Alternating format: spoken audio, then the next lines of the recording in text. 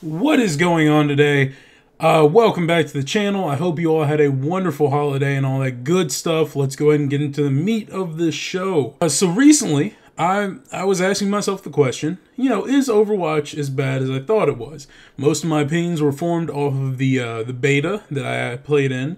It was one of those titles that it was fun, it was okay, but I didn't really feel like it was for me, and I didn't really understand all the hype around it, or all the it's the best game of the year, or it's so freaking amazing, and all that stuff. I didn't really understand it, and I was like, my friends play it a lot, they seem to really enjoy it. I don't enjoy the competitive aspect, as in, like, I don't enjoy how toxic they can get while they're playing competitive.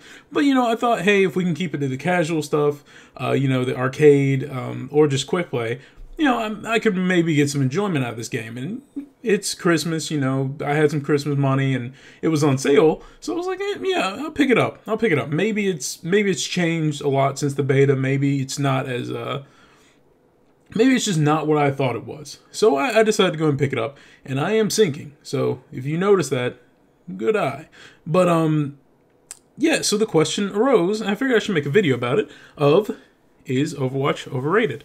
And of course, this is an opinion video, as it always is. None of my videos are usually fact, because, I mean, they're based off facts, but they're not usually actually fact. But yes, the question is Overwatch overrated? And in my opinion, it is. My opinion has not changed even after spending time with the actual game. And in truth, I'm actually talking to Blizzard about trying to get a refund for it, because 30 bucks is a bit too much for me to just let slide. But yeah, the game, I'm going to give out some roses and some negatives, because there are good and bad things about the game, as there are with most games. And Overwatch isn't all bad, as some might think, or some might think I think. It's, for one, the characters are amazing. I will say that every time. Blizzard is amazing at making characters that you either care for or are just interested by in some manner. They've got some interesting lore going on and all that. And the characters' designs, like visually, aesthetically, they're very pleasing. They look really cool. A lot of the skins are really well made. Blizzard is just a pro at that. However, when it comes to gameplay and just the game itself, it doesn't strike me as anything worth a game of the year, really. I guess you could say the multiplayer is good, so I guess it could get best multiplayer game of the year, but the fact that it's in the running for actual game of the year seems kind of ridiculous to me, and this is really annoying me, so I need to change my chair. One moment. Alright, there it is. See that difference up there? That, like, less space between my baldish head and the top of the screen. Anyway, yeah, I don't understand how it's getting any runnings for actual game of the year. In terms of the actual game, I suppose it plays all right, but there's no story in the game, except for the little tidbits of, like, character dialogue that happens at the very beginning of a match, and then there's nothing for the rest of the match. In all honesty, I'm sure if you play it a lot, it's a lot clearer, but in some situations, I couldn't tell what exactly was happening. Like, in terms of capturing points, I suppose you have to capture the point and then hold it for a certain amount of time, but I did not understand how my team was... for one, we weren't very good usually, but I didn't understand how my team's score was going up or how the other team's score was going up, just because it wasn't really clear to me. I didn't really enjoy that, and just the gameplay itself was really, really slow to me. I guess... I don't know, I died a lot, so that probably didn't help. And before anyone says, oh, maybe you just need to get good, I feel like a game should be fun whether or not you're extremely skilled or not. So, no, that's not a reasoning for me.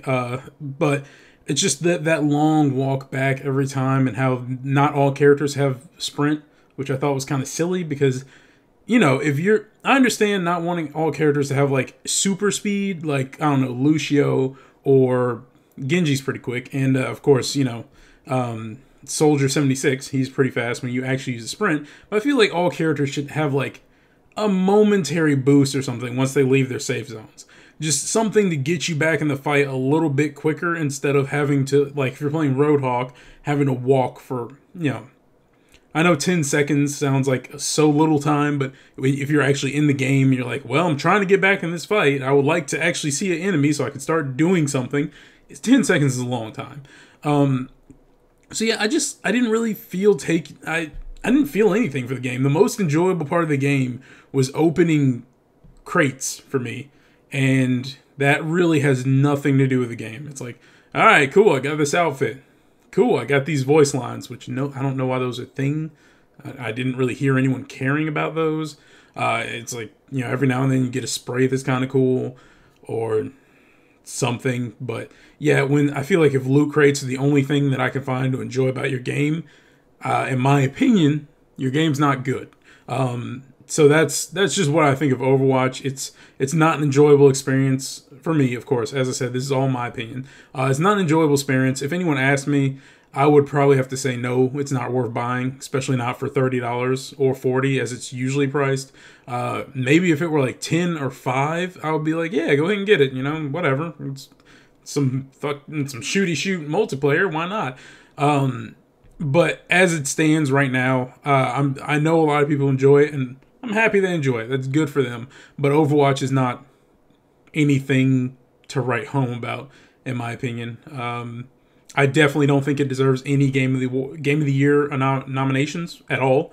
And I'm talking Game of the Year, not like Multiplayer of the Year, because in terms of multiplayer, I mean, what did it have to go up against this year? Call of Duty and Titanfall 2, which probably deserves at least a little bit more recognition, but didn't really sell all that well. And I guess if there was an award for most interesting character designs, it would be in the running in my opinion, it should be in that running. Just because, you know, there's some cool looking stuff in there. That's pretty much it, though. So yeah, that's my opinion on this. You can call this a review if you like, but it's more just like this was my time with the game. These are my final thoughts after having actually given it a chance and finding myself disappointed that I spent $30 on it. So yeah, if you value my opinion, don't buy it. If you don't, well, you probably already own it because it's been out for a while and it is really polarizing for whatever reason, and people really love it. That I will never understand, and I will probably never enjoy this game again, especially if I can't get a refund, which it's looking like I might not be able to. So that's just grand. Anyway, if you enjoyed this video, I hope you'll go and check out some of the other videos on the channel. I hope you'll hit that subscribe button on your way out. It really means a lot. I hope you all had a wonderful Merry Christmas if you celebrate Christmas. And if you don't, have a Happy Hanukkah or a Happy Kwanzaa or a Happy Holidays, I guess. If you're not celebrating any of those holidays, then I don't know what to call this for you. Just have a good one. Yeah.